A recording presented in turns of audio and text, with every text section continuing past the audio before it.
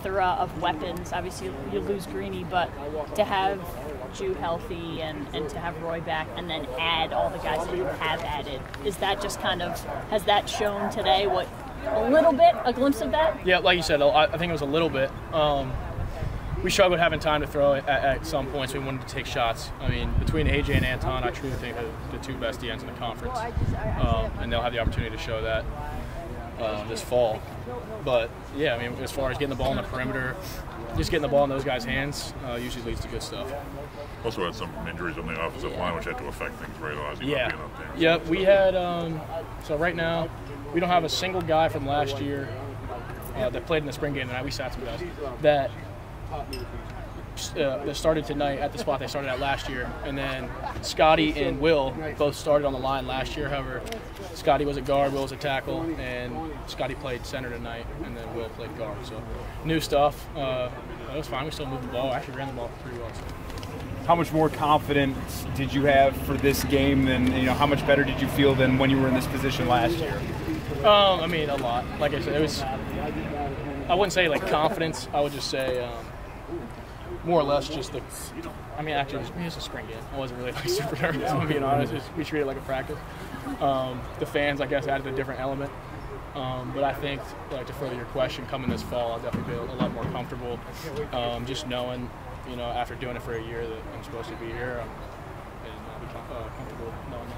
How's the running back group coming together? Greg was saying you have a few different guys who can do a lot of different things, it seems like, in this backfield. Yeah, I mean, we ran the ball super well. I honestly think they were getting up to speeds almost as fast as Coach Gattuso. So, no, but I mean, yeah, we had like 5 guys break off runs for 10 yards tonight, and then just overall breaking tackles, showing really good stuff. Landon caught the ball well, dropped that one, but whatever.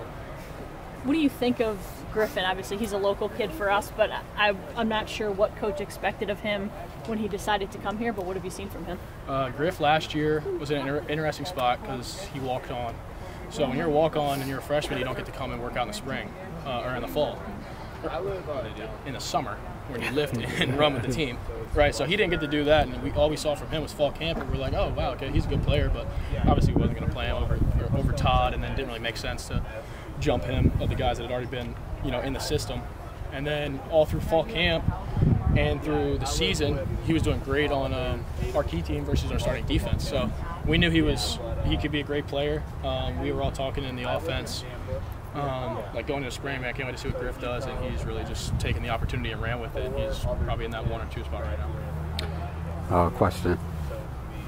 After last season, the team showed a lot of potential despite the record. Can you talk about your hunger level coming into this season to correct some of the things that may have went wrong last year, some of the things that you guys want to improve on?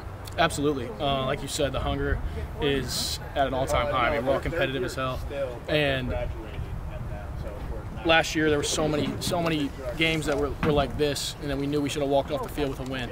And it was so repetitive. The same things were said after every game. It's one play here, one play there, and it's a win.